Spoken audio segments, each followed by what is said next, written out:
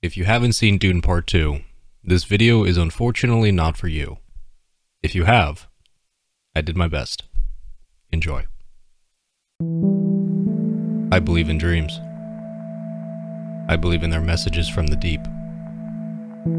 They are amorphous and interpreted in thousands of languages, all of which are significant.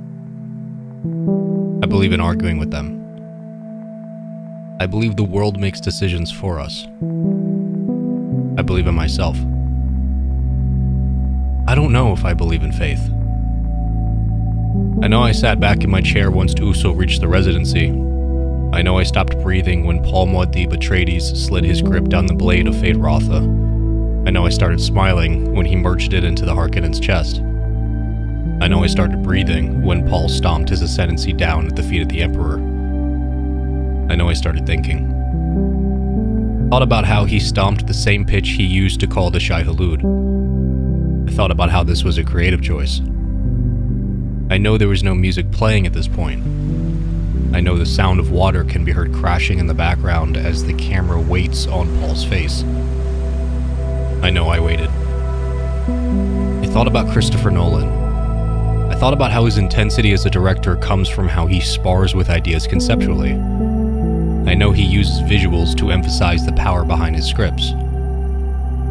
Then I thought about Denis Villeneuve. I thought about how his intensity as a director, in large thanks to cinematographer Greg Fraser, comes from how he spars with ideas through imagery. I believe in his control over scale and scope, both figurative and contextual, how they work to achieve the ideal verisimilitude.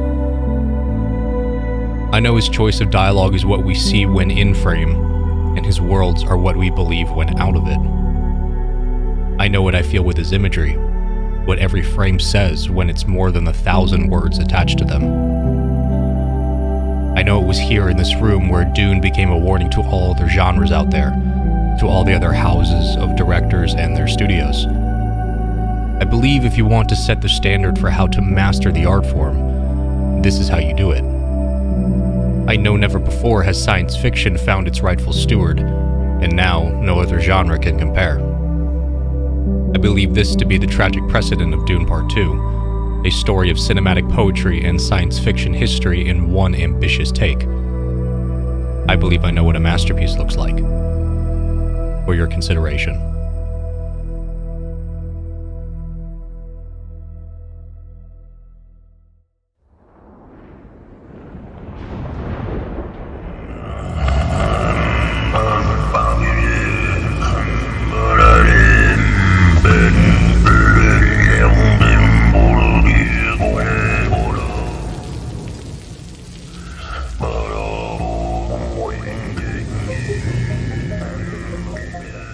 There are about a million different ways I could begin this essay, and all of them would feel artificial. There are about a million things within this film I could list, and trust me, I will try, but art is a process. Or as Cillian Murphy would put it, it's not the duty of art to give the answers, just to ask the questions. It would feel completely inappropriate to undersell this cinematic experience as anything other than exactly what it is, and that specifically is one of the greatest films I have ever seen. Or that's ever been. To cite Part 1, the mystery of life isn't a problem to solve, but a reality to experience, a process that cannot be understood by stopping it. We must move with the flow of the process. We must join it. We must flow with it. So how does Dune accomplish this? The impossible. How does Dune fold love and ego and prophecy and messianic pretension and tragedy all in on itself until the themes are so tightly bound, until the words lead them to paradise tears the screen asunder under the iconic score of Hans Zimmer? The only way I can answer the questions that Dune asks as a piece of art is by not reviewing Part 2 in the same way I review everything else. I refuse. It is pointless for me to attempt because I cannot commit to manufacturing nuance for the sake of it, nor conflating the scale of what I've seen. To do so would be a disservice to cinema. I have no quotas to reach, nor a desire for an algorithm-friendly runtime, and simply put, this is not a movie I sought out for its historic themes. I sought it primarily because I, a film fan, a cinema supporter, and admirer of this interpretation of Dune, I wanted to see if what we were promised was possible. Could this level of scale and sight and color and scope be achieved without losing a narrative backbone? Could you really define this cautionary tale for a modern age with everything it needed to hit and hit hard? But the themes wash over me like waves of Caladan as I walked out of the theater doors, and could Part 2 sit at the table with cinema's greatest, holding weight that is much more engrossing than its predecessor? Yes. Spoilers, of course, but Dune Part 2 is everything you have ever heard it to be, and no, it's not perfect, but it is dangerously, unimaginably close.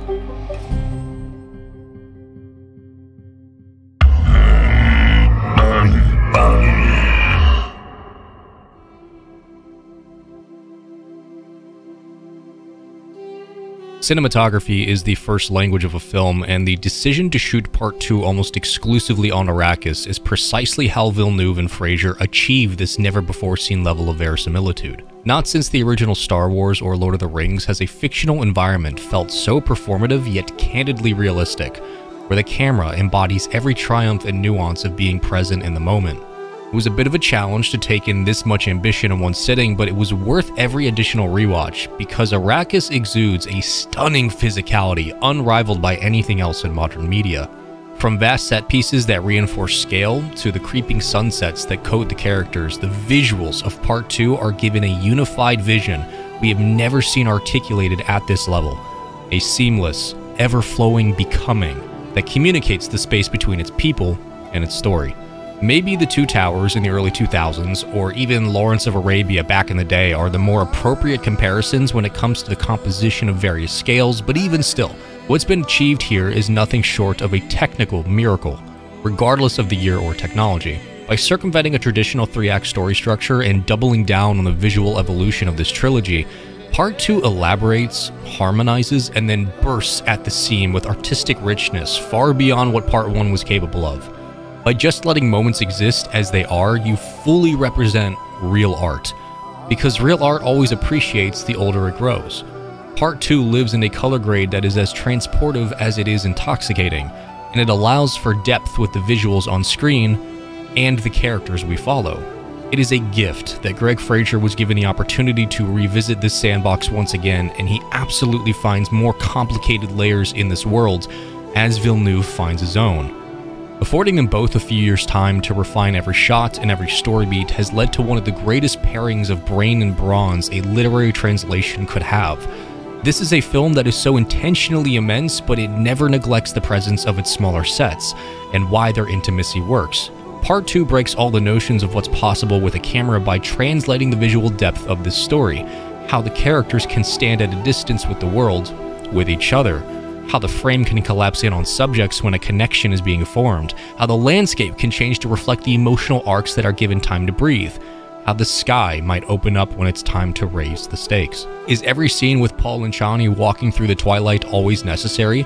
Is every hold on the eyes of a Fremen follower always required? Technically no, but this experience wouldn't work without those directions. This wouldn't be Dune without those shots that illuminate the sensibilities. This wouldn't feel like an oasis of humanity's distant future without the camera invading that privacy. This wasn't simply extra footage on the editing table, this is the lifeblood of an epic. The imagery in this film tells the plot, and the visual exercise is what follows. An ideal representative of what cinema can be at its purest, where the audience uses the ambiguity left over to fill in the gaps. Every frame, every pace change, every chapter. Experiencing this becomes an instinctual exercise in the appreciation of cinema rather than just an intellectual one. To stamp ourselves into the experience as it happens, not because the dialogue isn't feeding us what we want, but because this is a movie you read as much as you watch. This is Villeneuve's Lawrence of Arabia, and succumbing to the totality of old-fashioned movie making with how it combines relationships, politics, religion, cultural fanaticism, and ever-shifting perspective into just one hyper-realistic core that is critical of its world and inhabitants. That is how you go beyond the camera to inspire a video like this. If a movie can leave you feeling inspired somehow, in how you approach art or how you live vicariously through it, then you have to celebrate it. This is the kind of sci-fi that feels lived in, from its cultures to its religions to its technology and politics, all married with brutal intimacy through close-ups and stunning wide shots. This is how science fiction was meant to be envisioned in film.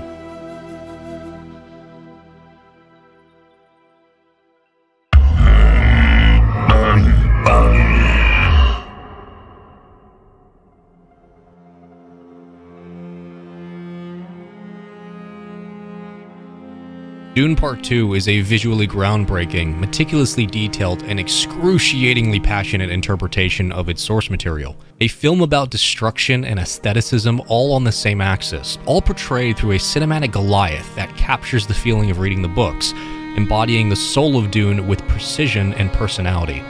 It feels different to know you're watching a genre, a director, a cinematic experience achieve history in real time.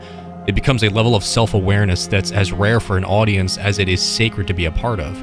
I mean, I quite literally sat there in the theater thinking, okay, this is history happening. Dune 2 is not just a movie to watch, but a vision to experience. In the same way Blade Runner 2049 nailed the dystopian futuristic noir and the atmosphere that came with it, from its landscapes to its fine particulates, Dune has now achieved a religious and spiritual verisimilitude for science fiction that seemed impossible to achieve in the current science fiction zeitgeist. The most important attributes of the genre come from those expressions of our species. It is what drives the story of our history and, in the same breath, the story of Dune. Those connections will always transcend time and space. For as long as we are humans, we are full of faith. As long as we have dreams, we are spiritual. It's just nice to know that Villeneuve sees this too. To capture that essence is to walk a line, a balance of excitement and horrification. Roger Deakins managed to transform Los Angeles, but Greg Fraser became Arrakis. It's impossible to talk about the movie without talking about the first thing you notice when coming into the world, and without mincing words, this is one of the greatest photographed movies of all time, choreographed by the greatest scientific mind to ever sit in the director's chair. In many ways, I was overwhelmed with how much I connected with the story in Part 2, considering that my general appreciation for Dune up until this point was much more because of the sum of its parts, the totality. The control Villeneuve has over the audience when connecting with Paul and Chani, with Stilgar and Usul, even with a character's faith in their faith, to then reorienting us as mere observers of mass exposition. That, to me, is a mastery of the technical understanding behind high-level filmmaking. Watching Paul and Chani sandwalk together is one of the most human and emotionally humbling moments I've ever had with a film. I found myself imprinting so much of my own life into their meanderings that even a 6-second glide through the twilight caught me by surprise. It's these moments littered throughout Part 2 where I could feel myself being changed as a viewer in real time. And that speaks largely to the accomplishment that is this type of cinema, that I can walk away completely different as a person than when I entered, without the intention of doing so. This movie moved me in ways I didn't expect, and the best part is that it all plays into the benefit of the story. A reluctant messiah who fulfills his prophecy but not for the reasons he'd want. A love story as common as they come, but drawn more poetically than it ever should have been. And a crescendo of rebellious spirit that is as hauntingly beautiful as it is cautionary. The fact that this story can work with as much purposeful ambiguity as it has and hit harder every subsequent rewatch is a testament to the prowess of its director and his command over the visual language. I love stories about revolution, just on their concepts alone, and this is one of the best there has ever been because it excels at the execution of every single idea. This is what makes it feel historic, even in the moment.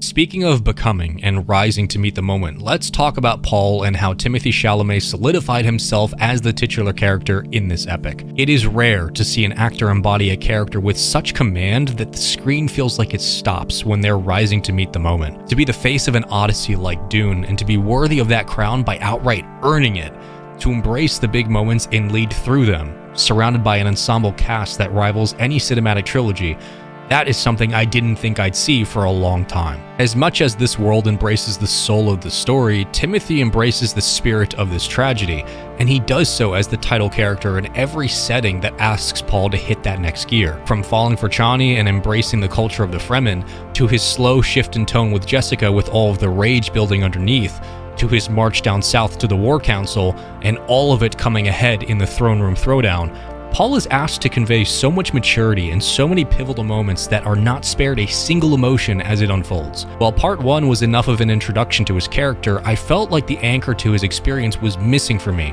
I was more fascinated by the world than the protagonist. I wanted to know why Paul works, and not that he didn't have the narrative shading to back his character or that the stakes weren't dire enough, but as this reluctant duke fighting against manufactured fanaticisms, false prophecies, and the like, what was it about his story that was different? Well, we finally get to see the full picture here, which is that Paul works because he is so human. One who loves and hates and fears and acts not purely out of preservation, but protection and revenge. He is so flawed in such an impossible situation that you can't help but hope he finds a narrow way through. You root for the hope of alternatives, though you know the sacrifices are coming regardless. We are not meant to be him. This is not for idolization or transposition. We are meant to recognize him, to see parts of ourselves from every angle, for better or worse. It's a tether that holds together his sunken costs and needs for revenge, as well as his commitment to honor and love. The biggest shock is just in how he plays the game when it's time to play, not that he's playing it. It's a story about consequential loss and victory at the expense of the present, and it marries these themes with cinematography that brings out those emotions. Paul is now narratively antithetical to his father in how he's conquered Arrakis, how he protects his house, even how he views power as a means to an end. The line about winning the war by being a Harkonnen was not just for dramatic effect, it was the movie telling you exactly where it's going, and it's awesome. We even get an entire color palette switch once Paul makes his decision to bring the Emperor down and start the Holy War. We jump from warm oranges on a serene oasis and Paul saying, "I'm not here to lead," to a muted sunrise and stark grays that are washed out as he points the way, all throughout the rest of the film until the final duel. The emphasis on the visuals matching the thematic, right when Paul becomes more Harkonnen, is brilliant. That duplicity by Villeneuve is the art of filmmaking, the art of balance. To shift between being a fan of the universe and a fan of cinema on a dime is maybe more impressive than a direct one-for-one adaptation of this book. To bring humanity through in the exploration of doubt, through the spirituality of dreams, and align it all behind how every character moves narratively, it's incredible vision control. Denis is able to adapt to the expectations of any genre he works in. It's what makes him so good. Almost every critical moment with Paul is executed to perfection. You have the best a worm ride has ever looked, followed by a poignant lesson on the acceptance of legacy, followed by teachings with the Fremen that then pave his way through the South to the greatest on-screen duel since Luke and Vader in Return of the Jedi. All of it is perfect. The use of Paul and Chani's love theme in the final scene is perverse for all the right reasons. It feels wrong, and yet it's so powerful because it is the one score you know hits the hardest, and it devastates the final shot of the film. This movie knows what it's doing.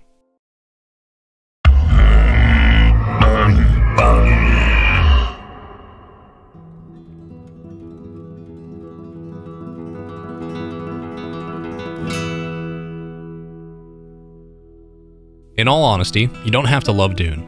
You barely even have to like it, but the experience I had with Part 2 is as fundamentally soulful as you'll find in cinema today, and as important to our humanity as they come. I didn't need Part 2 to be a story about the overt dangers of Messianic worship and the ethics around blind faith. I just needed it to tell the exact story that it's telling, and to do so with the passion it displayed in every single frame. Before this trilogy kicked off, I had barely understood the optics going into Part 1. I hadn't yet read the books, and it took time to learn the world as it was and why this story seemed to matter to so many people. But holy fuck, if you didn't walk out of Part 2 changed in some way or shape, then are you really watching? Are you really listening? Once you view this film as a visual exercise of cinema, it changes entirely how you bring yourself into it, how you watch it, how you resonate with it. This culmination, like Oppenheimer before it, like only a few films from the past few years, this is why I give myself to film. Why we have built an audience of over 24,000 who I'm sure feel the same. This is why we want to be, asked to be, and continuously demand to be challenged by film, because what we see is how we connect, and what we connect with is what we feel. Isn't that the point? Let's put it like this. Villeneuve has achieved the purest distillation of filmmaking that is humanly possible, and you know it because that thought enters your head every 15 minutes when watching this film. I think that to be in the presence of a visionary in their prime, like with Nolan, is to welcome a connection with an art form so important that it encourages us to be vulnerable during the experience, because everything it takes from you, it gives back tenfold. Villeneuve is a master at reorienting the audience and how they digest the visual language of his worlds. We are seeing, hearing, and feeling the crescendo of a living genre as it was meant to be seen, heard, and felt. A singular understanding of all of the best practices in a 200-year-old genre through a century-old medium, All of it paying respect to the history it leans on. A painstaking level of detail and thoughtful composition, wearing the history of sci-fi on its chest as a badge of honor and doing so in fundamentally epic fashion. This is how all films should be practiced. In a world where AI encroaches on every facet of creativity, where it threatens the importance of real art and our visionaries, Dune Part 2 shows that no program will ever be able to achieve this level of grandeur or humanity. How do you combat the onslaught of lackluster television and streaming demands? You make this.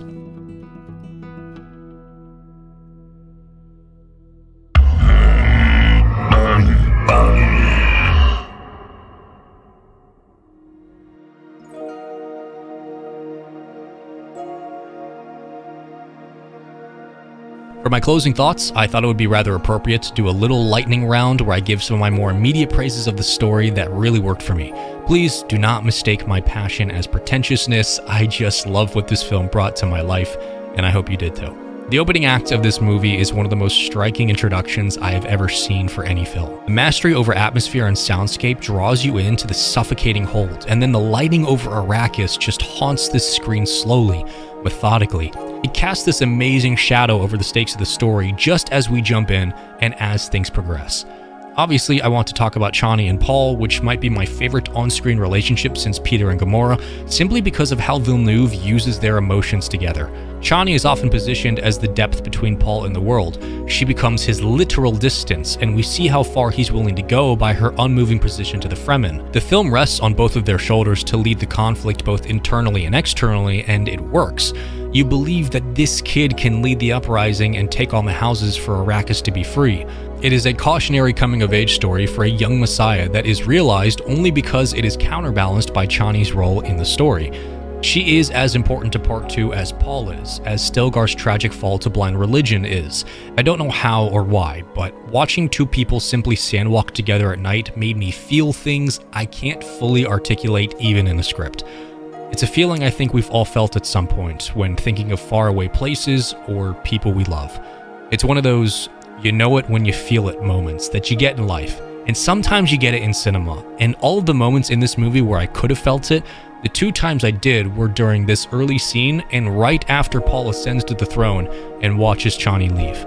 I love that it came from these two moments. I love how Part 2 plays with the audience's depth, how our axis as spectators is pulled in and out of the emotional conflicts and politics and world building in such short time. That's where the visual storytelling really kicks in, where it marries the grandeur of the macro with the gravity of the micro. Villeneuve has always been great at that. He's always found a way to show the distance with his characters that brings the audience along as their own camera. But if you don't find that shade of storytelling particularly enticing, then this experience will largely be lost on you, and that's okay. Because this is very much a different experience, in that it's meant to be an experience, less of a deconstruction, more of a realization. It's not just a big technical and directorial showcase, it is a showcase of all of the best forms of filmmaking, and there are so many showcases here to enjoy. Speaking of, all of Gaiety Prime as an example. It goes down the line from intense to execution, but the Harkonnen homeworld is a leech of hope with the architecture and weapons to back it. It reminded me a bit of New Phyrexia, shout out to 5 or 6 people who might understand that, like ticks that corrupt everything they touch in an aesthetic that is as cold and draining as they come. I mean, it literally drains the color from your skin and lulls you into this droning coma. It's awesome. Feyd-Rautha is an engaging antagonist who literally pulls no punches and elevates the combat moments of this story. As I've always said, violence should just be used to elevate a story's narrative by bringing out the little things in the characters, and we get that. I love how often the dialogue in this movie is turned off and we get a chance just to simply live in the moment. The collision of sound design and scenery together gives us this spectacle, the rawest form of cinema you can make. The language of film is cinematography, and if you command it well, you can hit layers in the human experience that are as poetic as any big monologue could ever achieve. It also helps when this film is backed by some of the most impressive sound design in science fiction, something again Denis Villeneuve has always had a talent for. The buzz of ornithopters, the thunderous landing of Harkonnen ships, the chirping of Fremen chatter, and the quaint drafts of wind along the sands. This movie is a booming ocean of sensory overload that kicks everything into another stratosphere. How rare it is to walk away from a movie knowing that every part of its construction changed me somehow, where the experience of watching it become what it is along its emotional, thematic, narrative, and technical spectrum has as much kineticism as the story itself. It is such an elevation of quality in every possible way compared to Part 1 that it feels like you're rediscovering this entire world for the first time. This is the pinnacle of science fiction storytelling, visuals, and presence, unmasked in its entirety. This is a film worth celebrating, because yes, it is absolutely one of the greatest films ever made on a technical achievement and visionary achievement alone. As a kid, it was the original trilogy and prequel trilogy. As an adult, it will be the Dune trilogy. A quintessential science fiction experience, a story about tragedy and the culmination of a century's worth of work in one field, all in around 3 hours. It is Denis Villeneuve's greatest accomplishment, Greg Fraser's greatest resume piece, and Hans Zimmer's greatest score since Interstellar. I know a lot of times I can succumb to the experience of a film and thus my ramblings become ramblings.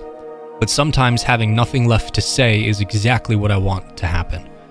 Dune Part 2 is a masterpiece, and I am grateful to experience it in my lifetime. I love this film, and that's all I have to say. And as always, thanks for watching.